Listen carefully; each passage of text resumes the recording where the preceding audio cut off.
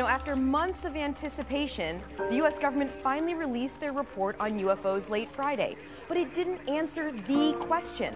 What are those mysterious flying objects spotted by U.S. military pilots in recent years?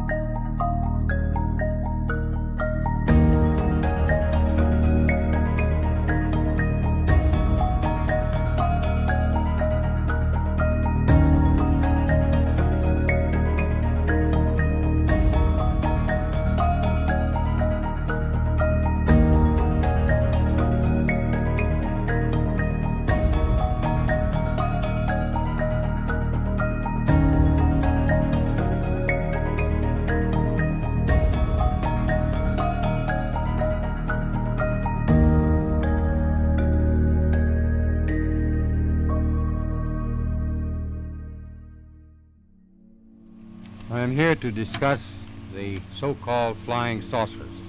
We have, as of date, come to only one firm conclusion with respect to this remaining percentage, and that is that it does not contain any pattern of purpose or of consistency that we can relate with to any conceivable threat to the United States. We can say that the recent sightings are in no way connected with any secret development by any department of the United States. Major Keyhole, as author of the book Flying Saucers Are Real, what is your opinion of these new sightings of unidentified objects? With all due respect to the Air Force, I believe that some of them will prove to be of interplanetary origin.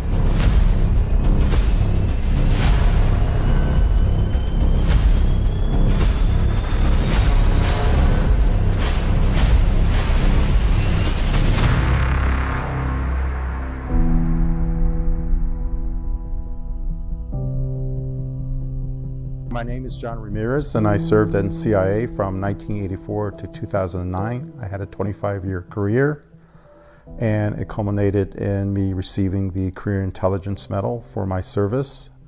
And I started at CIA in the Directorate of Science and Technology in the signals intelligence field with the specialty of electronic intelligence, and later transferred over to the Directorate of Intelligence, where I was a weapons intelligence analyst for Russian ballistic missile defense systems and radars. I got interested in UFOs at a very young age. When I was 4 years old, I saw through my very first telescope, and I saw the wonders in the skies, the moon, the stars, and I just felt like that's where my real home was, that I belonged out there. And this was before the space program, so I wasn't really influenced by Project Mercury and the original 7 astronauts of NASA. This was before then, that I felt like my destiny, my future, even my past was out in space. My name is Richard Doty. I was a counterintelligence officer for the United States Air Force Office of Special Investigations. I served in that role from 1978 until 1988. During my time as a counterintelligence officer with the Air Force, I conducted investigations into the unidentified flying object phenomena. Before that, of course, I had been briefed into the program, and during my time at Kirtland Air Force Base, I gained access to a special access program, which dealt with the United States government's investigation into the UFO and ET phenomena. And during that briefing, I learned about Roswell. The first part of the briefing pertained to how we, the United States government, had made our first contact with an extraterrestrial being and craft, and that was at Roswell, New Mexico. What I was told during this briefing was that 2 unidentified crafts, later identified as extraterrestrial crafts, were flying around New Mexico on a mission, some type of reconnaissance mission, we think, and they collided. Now, That's a big controversy because if you stop and think of an alien craft coming 40 light years away and they're coming into our atmosphere and they collide, how can that happen? During a 3-year investigation, I found that many pilots have described objects of substance and high speed. One case, pilots reported their plane was buffeted by an object which passed them at 500 miles an hour. Obviously, this was a solid object, and I believe it was from outer space.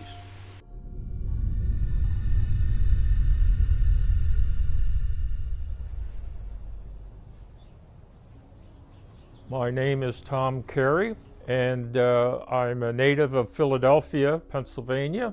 Somewhere along the line, after I was graduated from college and spent 4 years in the Air Force, I became reinterested in the subject of UFOs because I had heard something about a incident called the Roswell incident, and I read the book and it just blew me away. So to become active in the field, I joined MUFON, the Mutual UFO Network, just to receive their monthly journal that they print. Well, the next thing I know, I'm the state section director for southeastern Pennsylvania, in charge of investigating local UFO cases. I wound up investigating local cases in the Philadelphia area, the 5-county area. And I learned that there were these two fellas, Kevin Randall and Donald Schmidt, were reopening the Roswell case, which had sort of lain dormant for, well, initially 30 years. It was a 2-day story back in 1947. It was a flying saucer? No, it was a weather balloon. It was a 2-day story. And these two fellas, Randall and Schmidt, were reopening the Roswell case. And part of that story was that the crash was discovered by a group of archaeologists from the University of Pennsylvania. Well, I have a degree in anthropology. I'm a trained physical anthropologist. I went for a doctorate in physical anthropology. That's how I became a quote-unquote active investigator on the case, because this is like 1991 now. So I joined the Randall and Schmidt team looking for the archaeologists. And since then, I've expanded my interest in the case and became an investigator now 31 years on this one case, the Roswell case. And we have found over 600 witnesses, first and second hand on the case. Now, during our investigation, we learned many things. Certainly some things about the government involvement in suppressing this case.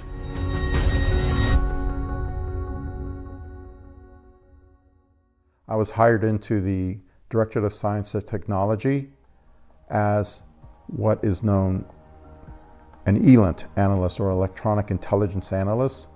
My job was to analyze the Russian ballistic missile defense system and its radars associated with that system. That job then entailed looking at the targets that the Russians were interested in. And so through that avenue, I was able to understand the workings of the Russian radars, designed to look for ballistic missile launches, designed to look for satellites. In the course of my work at CIA in that field, there was a time when the Russians were very interested in targets that were not ballistic missiles and not satellites. They eliminated these two targets, especially the ballistic missiles. There was no surprise attack. However, because they detected objects that were unusual, they went into a high state of readiness. Their strategic rocket forces went into a state of readiness, which we then detected and was of a concern to us. They did stand down and they did their own analysis of what happened. And we did our analysis of what the Russians detected. And it appeared that there were objects of interest to the Russians that warranted a high state of readiness on their part. So I wrote a memorandum for the then Deputy Secretary of Defense, John Deutsch, about these radar systems going into a high state of readiness because of objects that they tracked, and described that they were not satellites and they were not, of course, ballistic missiles, but it could have been a test of the system. It could have been a training segment for their personnel running these radar systems. These are like plausible kind of explanations. But later I learned that what they detected were these orbs or objects that were flying over Russian airspace from the Arctic Circle. And so to understand, these radar systems are in the periphery of Russia looking for threatening targets. And when they find a satellite system and it matches up to a known satellite, they'll drop the target and keep continuing to scan the horizon. Well, in this instance, what popped up over the horizon flew very fast and under intelligent control with intent to go to a destination. And it was not aircraft, it was not any kind of missile test. This prompted the Russians to investigate this even further.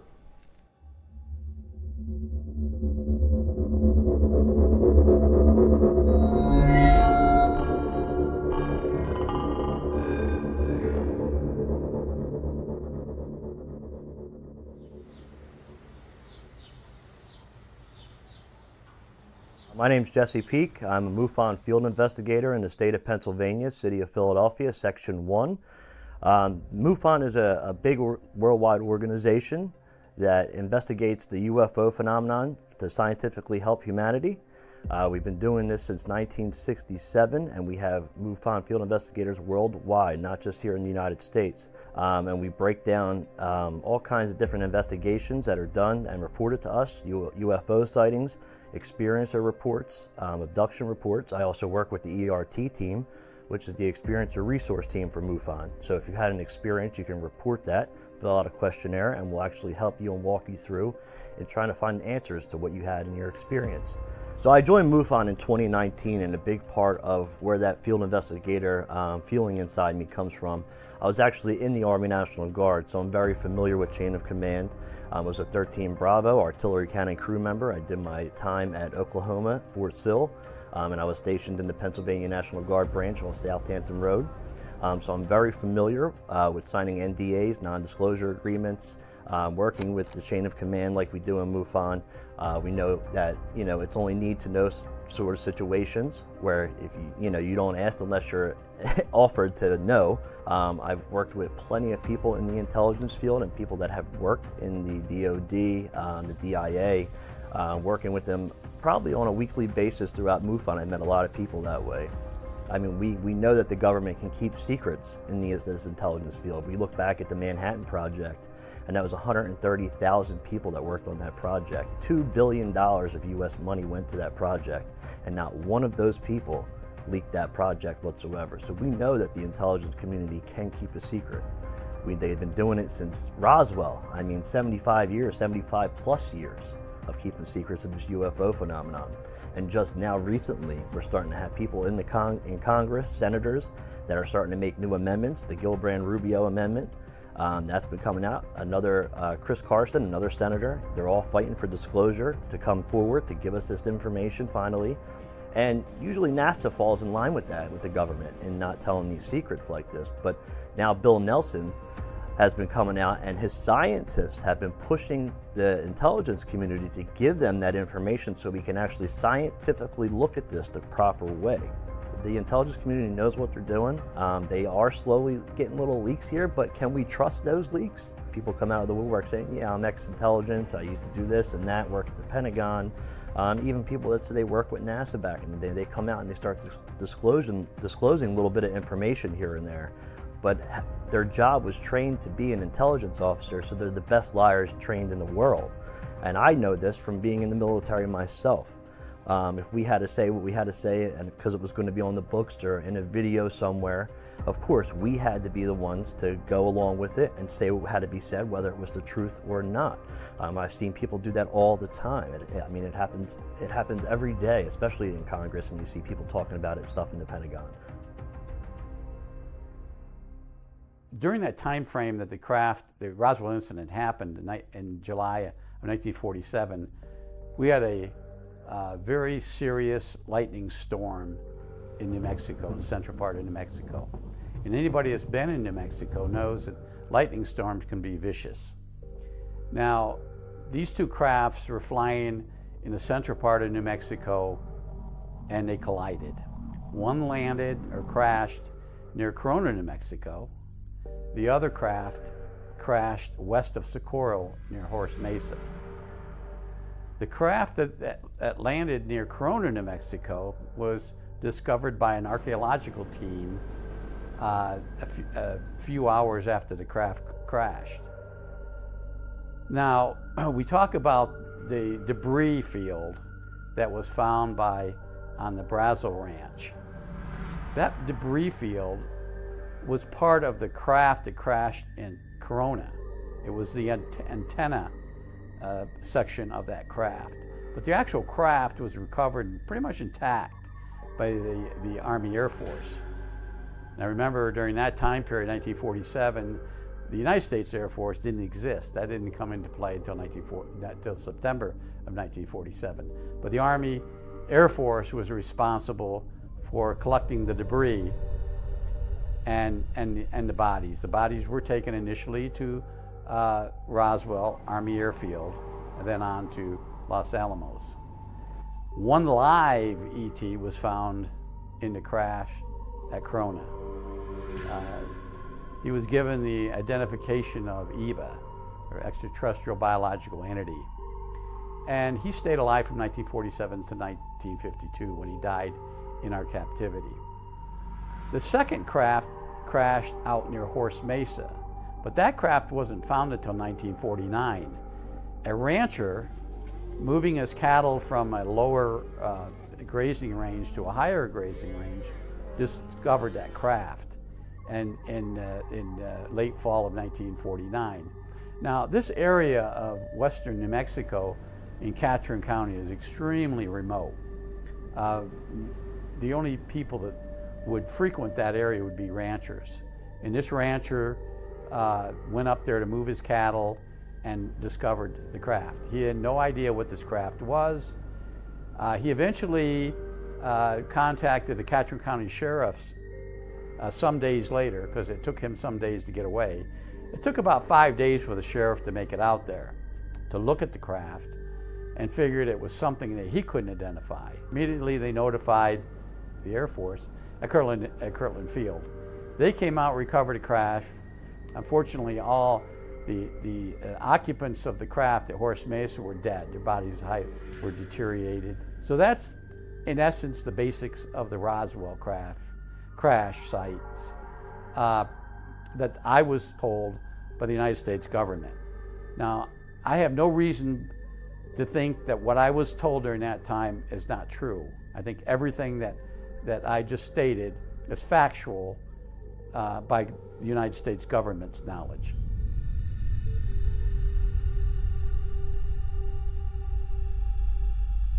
So the headline goes out on July the 8th, 1947, that the Roswell Army Airfield had recovered a flying saucer. Well, somewhere along the line, the government did not like that, and very quickly they changed the story to kill it in the press that it wasn't a spaceship, but a weather balloon. Now, they would have been better off if they said, well, it was one of our high-tech latest fighter jets that had crashed, but they said it was a weather balloon. And so they suppressed the story in the newspaper. So they took care of the press. Now, what about the airmen at Roswell? They knew, I mean, the story went around like wildfire, and everybody on the base knew what happened. So they threatened the airmen be holding these meetings in their hangars. Okay, fellas, you want to know more about what you think happened around here? Okay, if you want to read more about it, you can read about it in Leavenworth Prison. So they threatened the airmen to keep quiet, or else they'd wind up in Leavenworth. Now, what about the civilians? What about the civilians that had gotten to the crash site before the military? And we know that they did. They had threatened, and now there was no martial law. They did not declare martial law. There was no emergency invasion or anything like that, where the military could take over the town. But they de facto did take over the town, and they started threatening the witnesses who knew what had happened, had been to the site, had seen the crash, and especially had seen the little bodies. They threatened the civilian population, and there were a lot of them, with death. They said, if you talk about this, we're not only going to kill you, we're going to kill your whole family.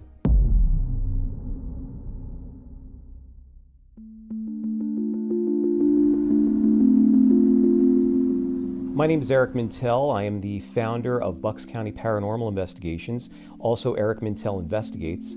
And for years, there's always been so many great stories of ghosts, UFOs, everything paranormal here in Bucks County and beyond.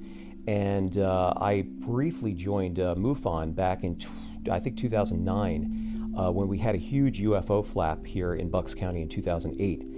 With many, I mean thousands of people were seeing these objects, and a lot of video evidence and whatnot. So I became a field investigator for a short period of time. Going back to Roswell, 1947, and the government's admission that they found a disc that day in the field, and then right away covered it up. So I think probably the government at that time didn't want to cause panic, because look, we had the Cold War was happening, and then that just proliferated, decade after decade. But what people don't understand is that the sightings were still going on. They were still happening. So maybe you didn't hear a lot of what was going on at that point, but when you've got UFOs flying over Washington, D.C., over the Capitol building in 1952, you can't deny that. That's there, and they had no idea what it was. Project Blue Book did the studies of the UFO reports, and I think they had 17,000 reports, and I think 709 that couldn't be explained. So, and probably a lot more than that. So, I think the bottom line is, and even with these tic-tac UFOs, they don't know what it is. Is it causing a threat? We haven't seen any of that. We haven't seen that. I mean, I don't know.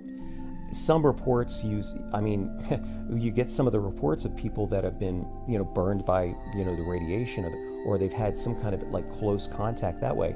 But as far as physically, or destructively doing something with these UFO reports, I don't think they're threatening. I don't think they're a threatening thing. My opinion is that they're here to monitor us. They're monitoring us for something. We don't know what that is. So what is the phenomena? That's the biggest question that we've all been asking for millennia, really. I mean, if you go back to religious times, they're there. There's a painting of the Madonna holding Jesus with a guy in the background looking at a UFO in the background. So it's amazing that these things are there. They are in plain sight of what we're seeing. They're there every day.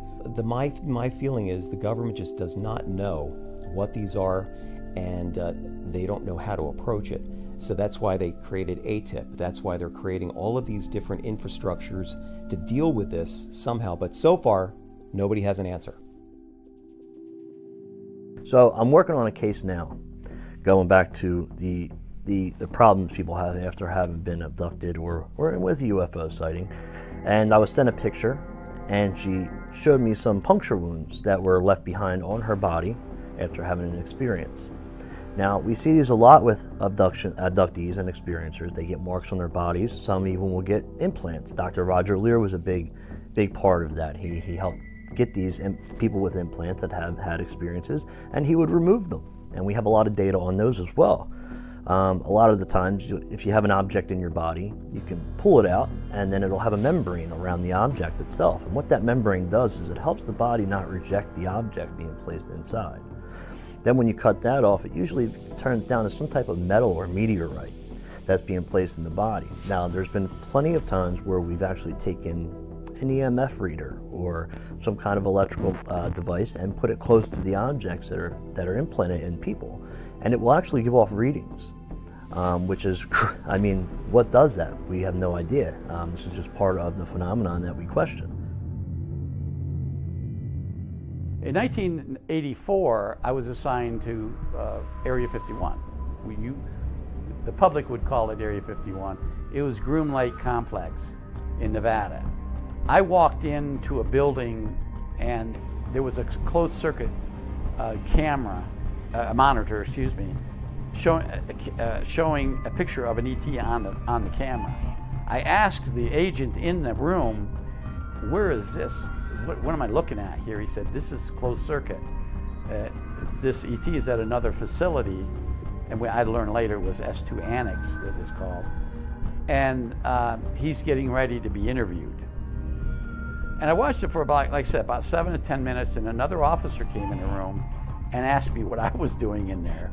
And I said, oh, I came over for another project, and I see this. He said, I don't think you're cleared for it. So I had to leave. But in that 7 to 10 minutes, I saw a lot of this. Now, the ironic part of this was there were 2 intelligence officers sitting, one on one side of him, one on the other side of him. And there was sound in the room, but there was no words spoken. Everything was being done, I think, by, we would refer to as telepathy, but actually the government doesn't consider it that. They're calling it thought transfers. People think that we gather together in dark rooms and talk about UFOs. So we don't do that at all. At CIA, there are no UFO accounts. There are no ET accounts, intelligence accounts that I was aware of when I served there. Because of our day-to-day jobs, of what we did with our regular analysis, we detected Russian interest in the phenomenon. And so we do have some sensors that can detect IR. That's no longer classified. That is something that you can search for yourself in FOIA documents, that certain classes of surveillance satellites have IR capabilities. They're electro-optical satellites. And with these sensors, we also detected orbs as well, flying over Russian airspace. And so you might wonder, why not US airspace? Well, keep in mind that the US intelligence community does not conduct surveillance. We do not spy over US territory. We are a foreign intelligence focused agency. So that is why we detected it over Russia. And so that brought us to thinking, what are these craft? They're flying extremely fast. They're flying extremely high. What could it be? Could it be a threat? So my branch, the ELINT analysis branch, was assigned to eliminate, to rule out what it could be. We looked at several Russian aircraft that they had, which could fit the bill. There's the MiG-29 and there's the MiG-31. These two are interceptors. They're designed to fly straight up into the sky and then shoot down something below them. So we eliminated those MiG-29s and MiG-31s. They carried something called a stealth generator. The stealth generator could have created something like an orb-like appearance to an IR sensor, but these craft were flying much higher than the 123,000 foot world record altitude set by the MiG-31, for example. So we eliminated that. Subject matter experts were then called together at each of these agencies by the agency that detected the presence of these orbs in our sensors.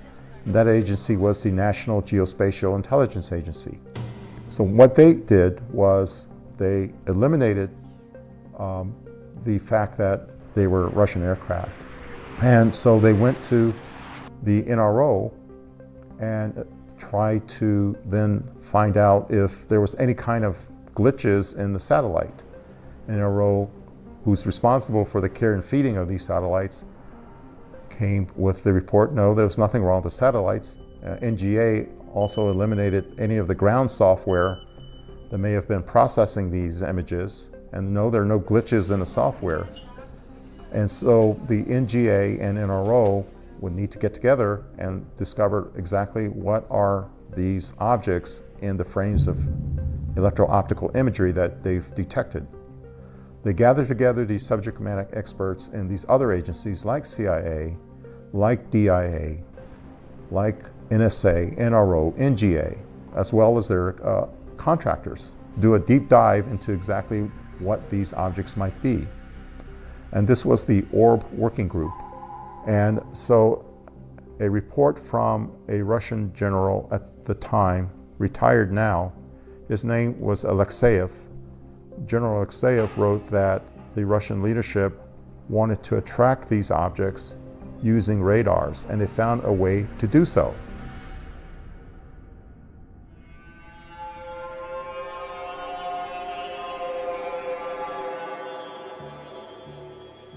In 2016, my girlfriend and I were traveling across the Center Bridge from New Hope to Stockton, New Jersey.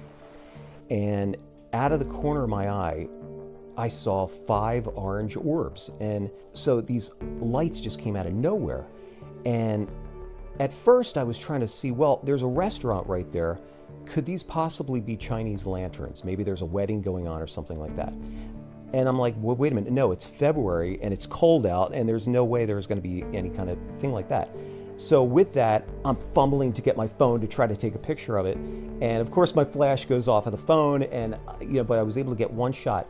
But she got a better look at what was going on. And these things just appeared. There was 5 lights, they appeared. And it looked like they did a search pattern over the river. And then one by one, they just petered out, one by one, and disappeared. And I was able to get the last one before it went away.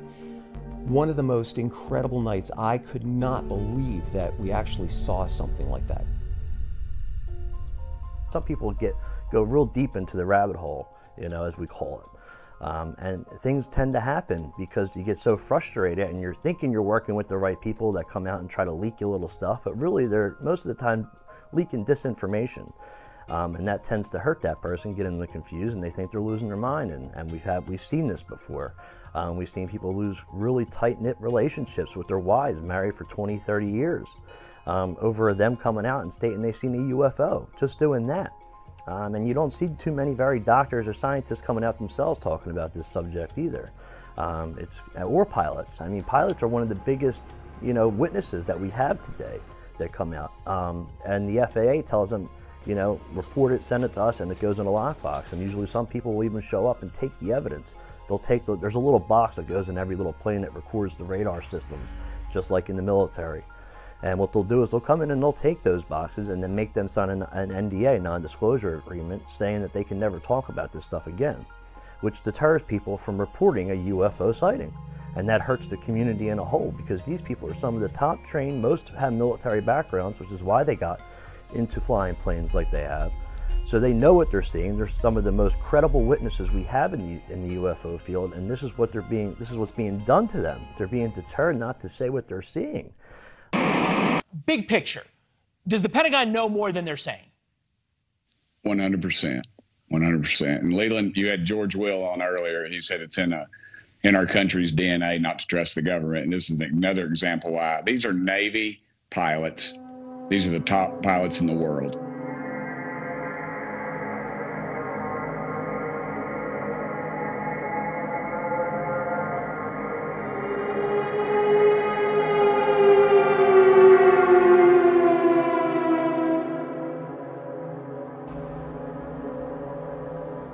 I investigated other sightings and incidents that involved UFOs or ETs during my time from 1978 to 1988.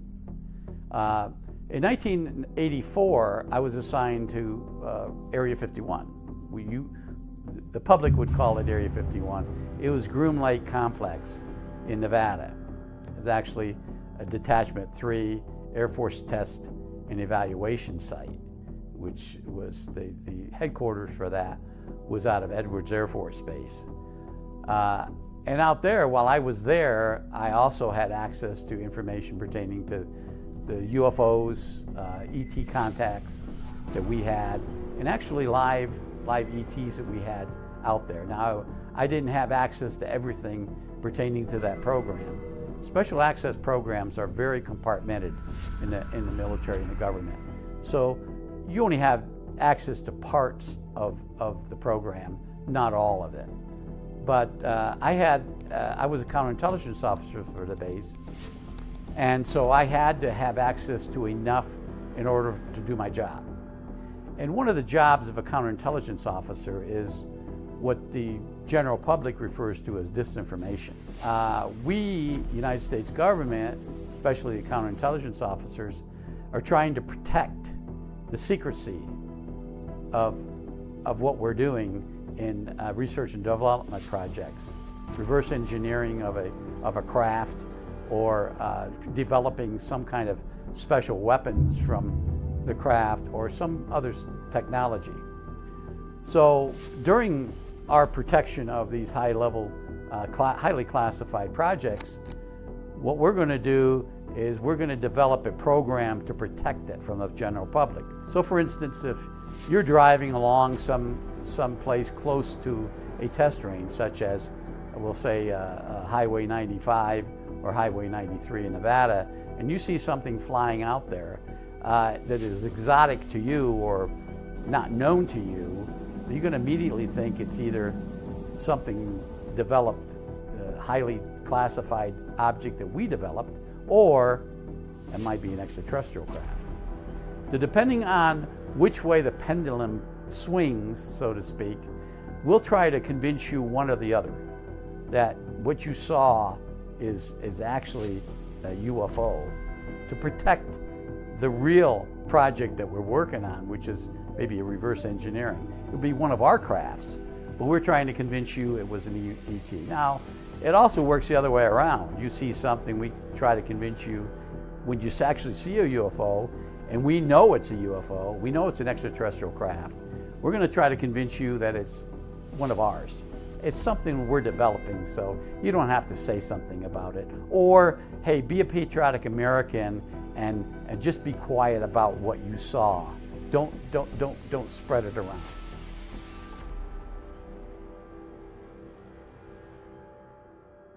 You know, we have a lot of hope now about disclosure, right? You've heard about the term disclosure.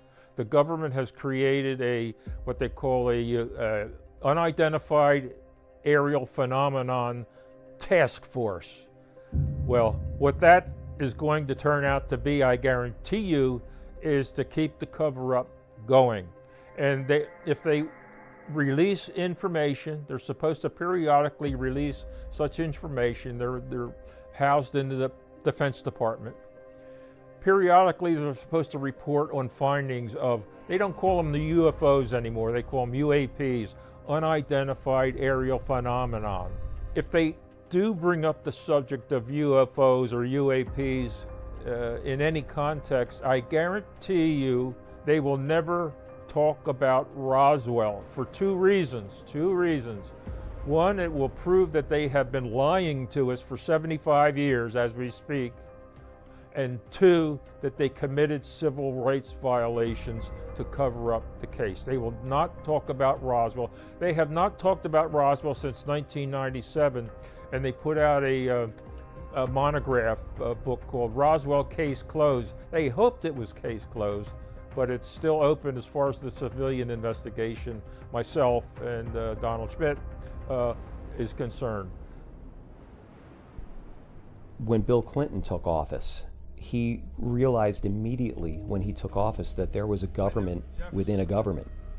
So there's a lot of deeper things here going on under the surface than what we're seeing.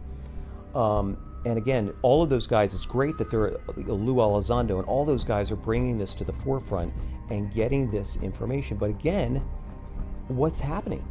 Are we getting any answers? I don't think so. I mean, it's there.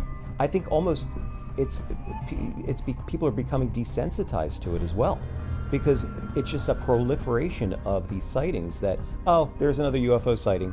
There it is again. You know, until something lands on the White House lawn, like it did in the day the Earth stood still, I think it's going to be just that. It's going to be an enigma. It's going to be ubiquitous. It's going to be there all the time. And that's what we do. But we're searching for that answer all the time on what it could be. And that is the greatest mystery. What could it be? What is it? And I go back to another case which I love, and I love to research this, was in the 50s, the Holloman Air Force Base UFO landing.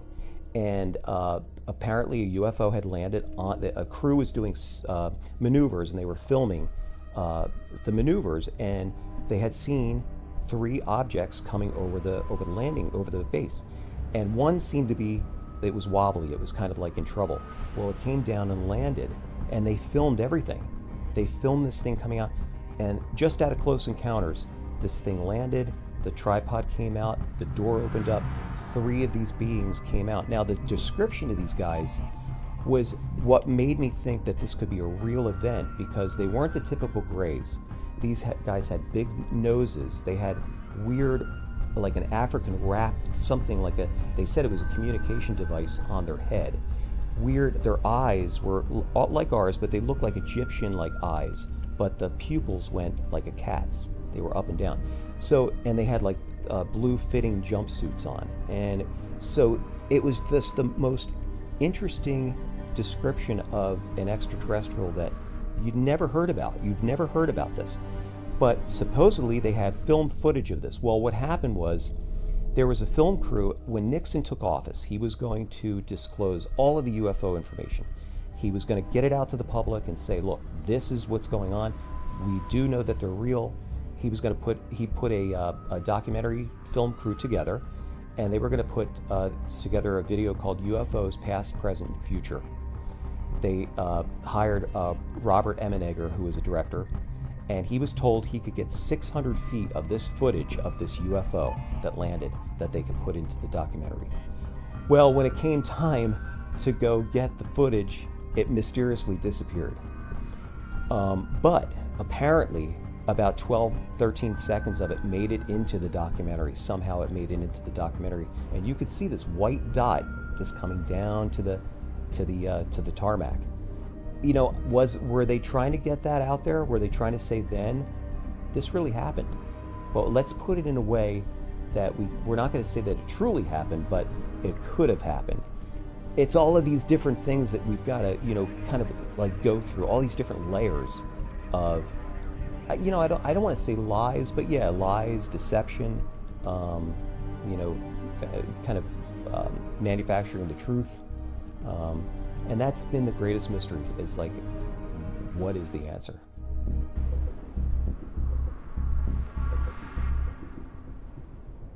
Everything the government does has a plan. You can't really do much in the government without some sort of an operational plan. So when we try to protect a technology, a research and development project, an exotic weapon system, we plan it. Most of the planning is done at headquarters, and then it's filtered down to the counterintelligence officer at the base level, and we implement that program that is sent down to us. That was my role as counterintelligence officer. Now there's numerous projects and special access programs I worked on that are still classified. I'm not going to hide the fact that we, United States government, knows about extraterrestrial races, about exotic technology that had been given to us by ETs, the fact that our planet has been visited by ETs for probably thousands of years. Now remember, I mentioned that we had an ET in captivity from 1947 to 1952, was codenamed EBA for extraterrestrial biological entity. he was able to communicate eventually with us. Now, you have to understand that an ET is not familiar with our technology, our science, our time, nothing about our society. So it was very difficult for us to obtain information from him. It was a male initially. EBA was willing to provide the information, but the communications process was very slow during that time period. Number one, he couldn't speak English, obviously, and we couldn't speak his language.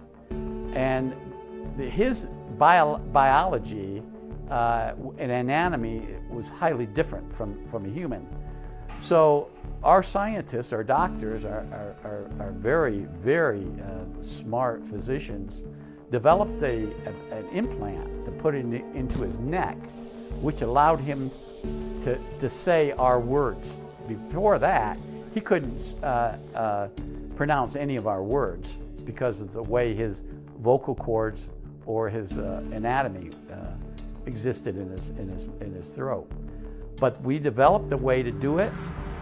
Very smart. EBA was very smart, extremely intelligent, and he was able to learn, number one, our math really easy, our language, at least not all of it, but enough to communicate with us, and enough to relate to us some of the things that he could that was somewhat similar on his planet to our planet.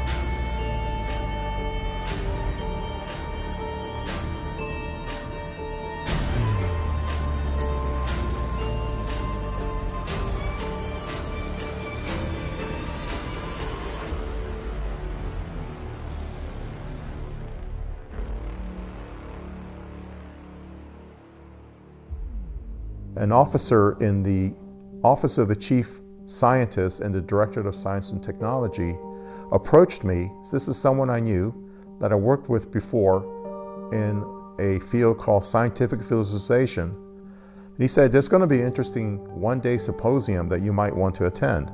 It's going to be at this hotel, and it's going to be on this date. There were 3 topics on the agenda.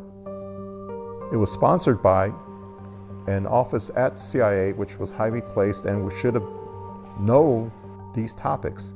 These topics were the UFO studies done by CIA in the past, the existence of alien hybrids and CIA's interest in alien hybridization of the human genome, and the 3rd topic was about an information technology explosion that will happen where this information will be disseminated very rapidly with devices that were not yet invented, far better than any of the cell phones we had back in the day. This was the first time where I actually got an official briefing on anything to do with UFOs. And in the briefing, it was stated that the McMinnville, Oregon UFO was an actual UFO. The briefer said, a lot of the UFOs seen during the 50s and 60s when CIA was testing its aircraft, that is the U-2 and the A-12 ox cart, they were identified as UFOs by observers on the ground because the test craft were silver. They were not black. They were not black planes at all during the testing phase. They were silver. So when you see something streaking across the sky at 70,000 or 80,000 feet, that was silver, a lot of observers thought that they were UFOs. And CIA thought back then that, okay, that's fine. If they identify them as UFOs, that's just hiding in plain sight, these special aircraft that we were working on. We don't care if they're identified as UFOs. And so the McMinnville UFO was a real UFO. That occurred in 1950, before the first U-2 flew. Speaking about the government report that they put out, I believe it was June 25th of last year. That report, unfortunately, was not historical in nature. They only covered cases since 2014, namely these gun videos of the Navy. It did not have any Air Force cases, and it was only limited to 114 cases that they looked at. They couldn't explain 113 of them, were still unexplainable. The one that they could explain turned out to be a weather balloon, of all things. So the other thing about this whole phenomenon since 2017 is that the Air Force has said nothing. It's all been a Navy show. And this UAP task force that they're putting together is a Navy CIA thing. The Air Force is not mentioned at all. And that's where all the cases are. The historical cases, Roswell, Rendlesham Forest, other good ones, they didn't even look at those because they would have to admit too much suppression, too many laws that they broke to suppress those, especially Roswell. The Air Force has not spoken since 1997, which was the 50th anniversary of the Roswell case. So all the way back when Roswell first occurred, the newspapers put a headline out and stating the truth of what actually occurred. The rancher came forward being a good citizen, thinking he was doing the right thing. But immediately the day after, actually within the same 24 hours, the narrative was changed. And this guy was made to sign this non-disclosure agreement. He was held for 6 days, almost a whole week, being tortured and talked to in ways to not describe what happened on his ranch. When he was released, we know he was paid money. He showed up in a brand new truck a couple weeks later, and he never spoke about it again. Now, there's a lot of people, and he wishes he never went back and told anybody about what happened. He says this to this day, well, until he passed away. But now, who is to blame for this? Who are we going to go after? Should they be paid for their losses and everything that they've went through and lost? It might not happen because these people are so into the black market and so deep into the government that we can't even get FOIA requests out because they're in private industries doing this work. So it's hard to find who is really responsible for this. Does the president know about this? I don't believe so, because he only does a 4-year term. If he gets done again, it's a full 8 years. So would they really debrief him on all this? I don't really think so. So I think it goes way deeper than the president, and I believe it goes into the CIA and little private industries like this where they can do this work and not have to answer for it. Because this happens all the time with every kind of thing. Not even the UFO phenomenon they do this with. Even if they do disclose everything, I don't think everybody will be given the respect that they deserve back because it is so deep like this. People have gone down this rabbit hole many times, and they come out on the dark side in all this because they know that they'll never win. And it's a shame because it shouldn't be like that. We live in a free world where, it's free speech, we're allowed to vote. We should be able to know we pay these people in Congress and our government to work for us, to speak for us, to do things to help this country move forward. Yet we're stumped when we get this intelligence thing going on where they want to hide everything all the time. I don't think we'll ever fully get a full disclosure from the government, in my opinion. I just think that if they did that, it would ruin religion. It would ruin the government and the oil products that we get from overseas. And that's what the government does. They hide stuff. If it was a religion aspect, people would not know what to believe in anymore. They believed all their lives they were about a Christian, Catholic, whatever it is. And then you come down to hearing that there's aliens and other life out there. I mean, that can ruin a person. But see, if the government came out long ago and disclosed this like they should have, we wouldn't have these problems or these issues today. Based on what he could eventually explain to us and what we could teach him, we found that he's been visiting Earth, or his species has been visiting Earth, or our solar system, I should say, for about 2,000 years. So that, of course, brings up the big question that people ask is, wow, was he here around the time Jesus was here? Now, that's a very touchy conversational piece to talk to the general public, especially somebody who's religious. If they think that ET planted a being on Earth 2,000 years ago, immediately they're going to think it was Jesus. And was Jesus preaching not the gospel, so to speak, but their gospel or their belief? One thing we did find, which is astonishing, was that although Iba didn't talk about a god, he talked about a supreme being. And they did worship a supreme being, similar to the way we worship God or Muhammad or other religions. He showed us something in the craft that related. It was a figurine that they would worship, similar to what we would worship a sculpture or something of God or Jesus. And there's other things that he was able to explain to us that we found in their craft. Now, you gotta understand that their technology was probably 50,000 years ahead of us. So we couldn't understand their technology.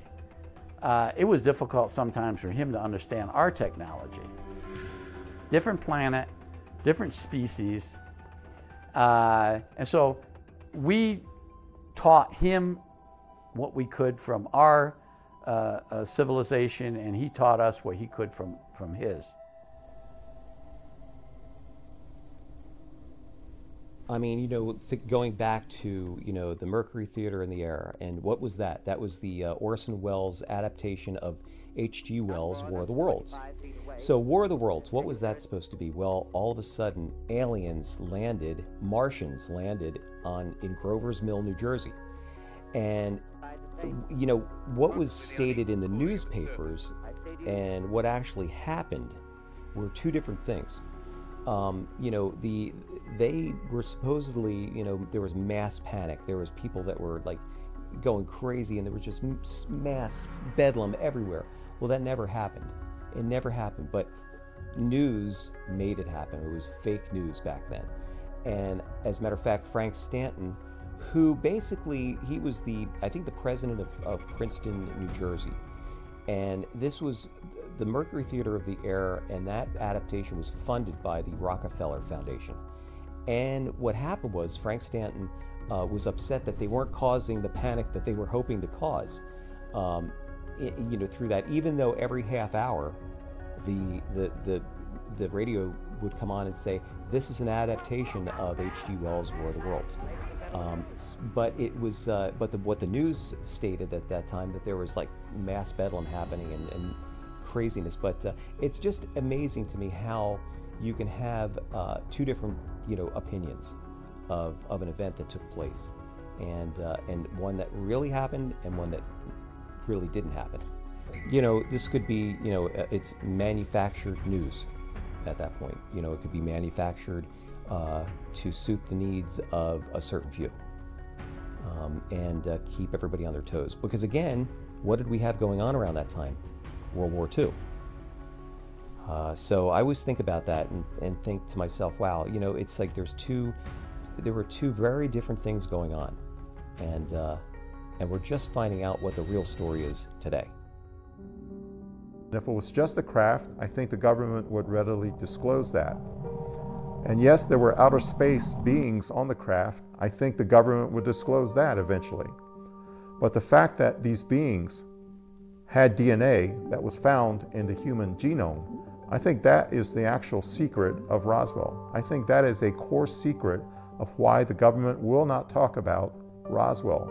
All humans are, in fact, alien DNA enhanced, but others were more enhanced than most humans, and that these more enhanced humans were of particular interest to CIA.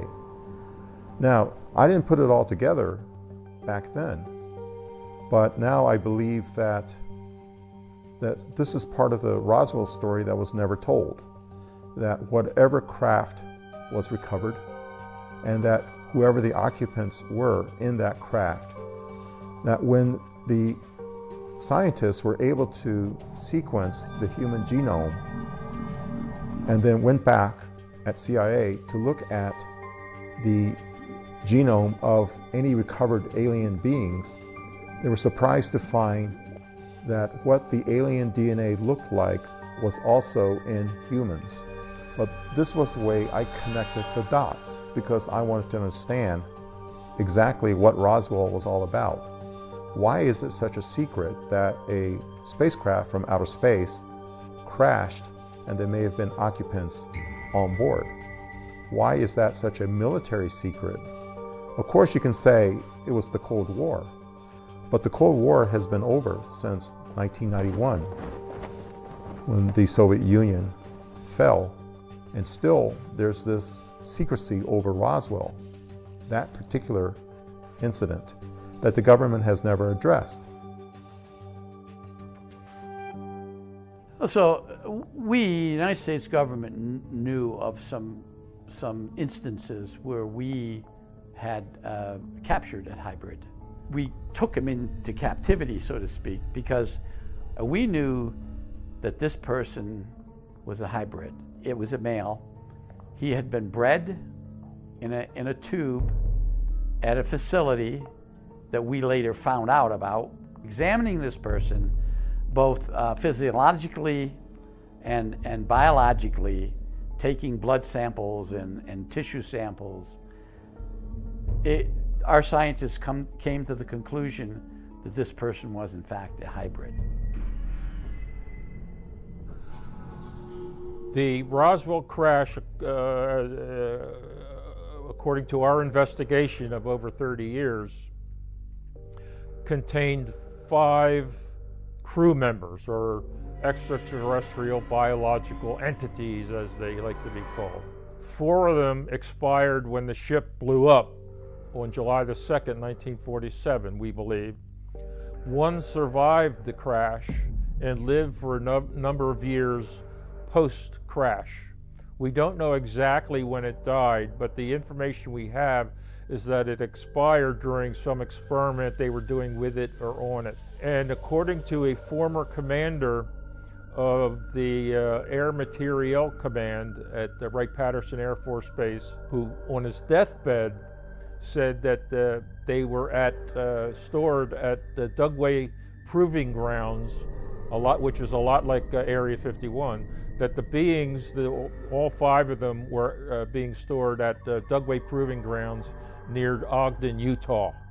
It's been recently speculated that one of the reasons for the cover-up was that the beings contained DNA of some sort that showed human traits, Homo sapiens traits. I believe the fossil record is fairly clear of our evolutionary track, where something like this DNA hypothesis sharing human genes of some sort you have to have more than just speculation on that.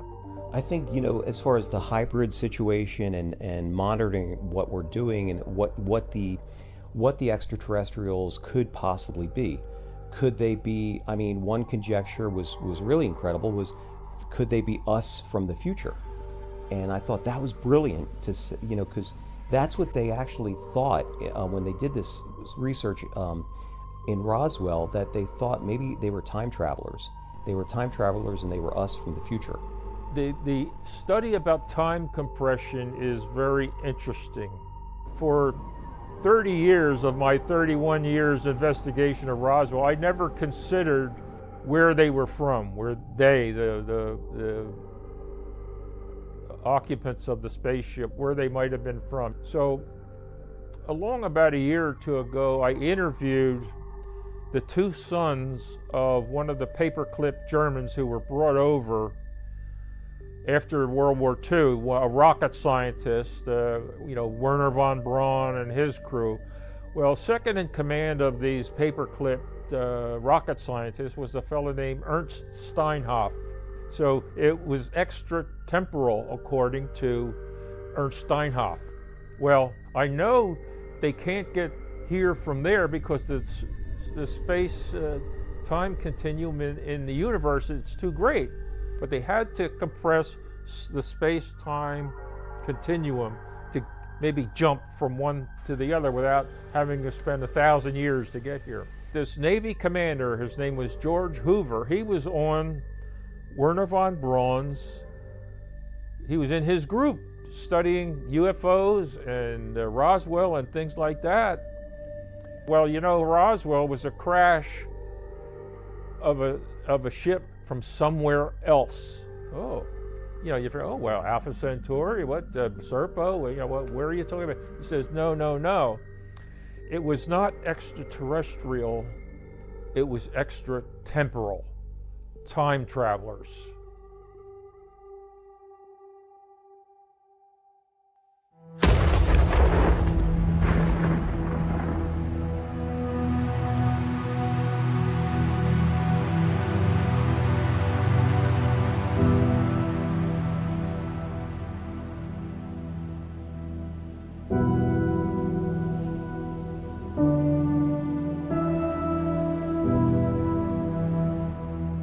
So when you look at the UFO phenomenon, and we wonder, there's some explanations of why they might be here, some hypotheses that people have made. Now when you look at it, here on Earth as humans, we tag cows. We look at different biological specimens under the microscope, and we log them, we figure out what's going on, we run tests on them. We do this kind of stuff with animals so we can learn from it. We've had aspect in thinking of the fact that it's a big possibility that that's what they're here to do with us. So just like we treat cattle and we tag them on their ear with a number, they could be here doing the same exact thing. What do you think that implant is in somebody's body after they've had an experience with the UFO? That's the same thing that we're doing. And that's what a lot of people think here. I mean, this is a big possibility of what's happening here, because it's not only people being abducted in say, yours or my generation. This goes on generational. This is a generational thing. I've talked to people that have had cousins and brothers and grandmothers and their fathers have had experiences, and it runs in the family. We also talk about Rh negative blood. That is a bloodline that has just popped up out of nowhere within science. We have no idea. It's the only one we have no idea where it came from in life. It just appeared one time and it's been here ever since. And we try to think, maybe is it a possibility that we have hybrids here? Are these the people that are being taken or having these experiences? It's a great possibility. So don't just look into the one little aspect of it. Look at it all. Get the bigger picture, take it in, and understand what you're looking at. Then you can be intelligent enough to go and have a conversation with somebody, learn from somebody else, and actually know what you're talking about. Don't take the short way out, because it's good to have this information and know what's going on, because it's happening. The government wouldn't be involved, like I said many times before, if it wasn't a real phenomenon.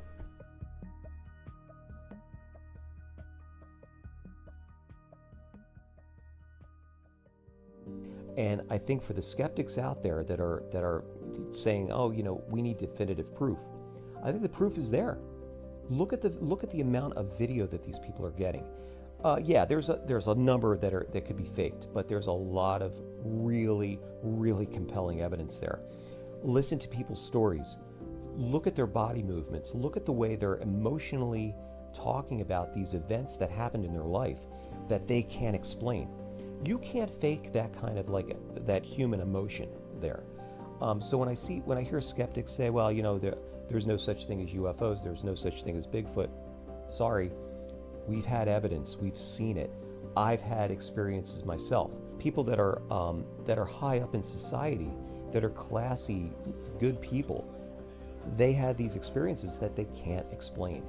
And so to the skeptics I say, you know, really look at the proof. Look, there is proof there. You just have to dig deep. I was on the fence with the belief that people were getting abducted. Like the few people that I really truly believe that were abducted, and I've interviewed them too, incredible, was Kathleen Martin, whose aunt was Betty and Barney Hill. I really truly believe that they seriously had that abduction, that happened to them. Another gentleman that I talked to, Calvin Parker, he was the Pascagoula UFO encounter in 1973, where him and Charlie Hickson were abducted and taken aboard a UFO, and they were also examined, and the aliens that came out there did not look like grays. They looked like robots, and very, very strange account. And Calvin is the most down-to-earth guy and has not wavered from this story since 1973. I found it very interesting that Avril Haines, the Director of National Intelligence, the head of the entire intelligence community, and the NASA Administrator, Bill Nelson, appeared together at the National Cathedral. We were discussing our future in space. And they made some very telling revelations. For example, it was the first time in my memory where a sitting head of the intelligence community of the United States spoke the word extraterrestrially in the context of these UAP craft. I believe that's an important step forward of building a bridge to actually revealing to the world and to the U.S. citizen exactly what happened at Roswell, what's happening now over our skies. So I have high hopes about the coming years as we approach the 75th anniversary of Roswell, that the government will finally come clean as to what exactly is this phenomenon all about. Who are flying the craft? Where do they come from? Are they part of our hidden past that we've forgotten? Can they then correlate it to, for example, religious texts that describe a creation story where gods were able to create humans made in their image? I have high hopes that 2022 will be the year where we start making that first step toward revealing the actual truth. And one of the last things I want to discuss is disclosure. The disclosure, the question is, will we ever know? Will the government ever tell everything they know about the subject of UFOs? My answer to that is absolutely not. There's no way that we as a society will be told everything the government's knows or known since 1947. There's numerous reasons why the government can't tell the truth. Number one, research and development. They're never going to tell us everything they know about what they've learned. Number two, about alien technology, human hybrids. Has the ETs manipulated the human DNA? They're not going to talk about that. Now, will they say, yeah, we might be visited, or what these objects you're seeing is not terrestrial? Maybe, but that generates more questions than answers. So my personal belief, and I know I'm contrary to some other people like Lou Elizondo, is that no, I don't think we'll ever get full disclosure. This fellow from Harvard, Avi Loeb, 2 years ago, there was I thought it was an asteroid passing through the solar system, but he thought it was a spaceship of some sort, but which I would, say put out of my mind, except he's from Harvard. He's a Harvard physicist, and he came up with the theory that it was a long trajectory probe of some sort. So he's created a project called the Galileo Project, and they're launching another. Is it the Webb telescope has been launched again.